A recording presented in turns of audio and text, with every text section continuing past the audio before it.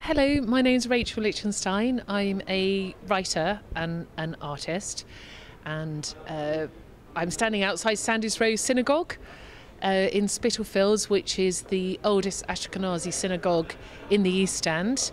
And round the corner is Petticoat Lane Market, and then a few streets away is Brick Lane, which is the subject of my second book on Brick Lane.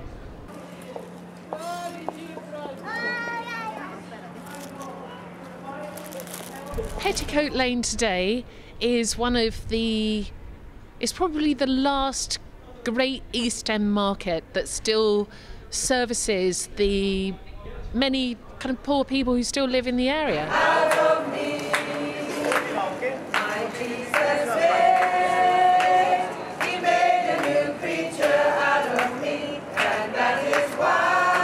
And all sorts of different migrant groups who are kind of currently living around here and will come to Petticoat Lane Market, particularly on a Sunday, to buy their goods, their food or clothes.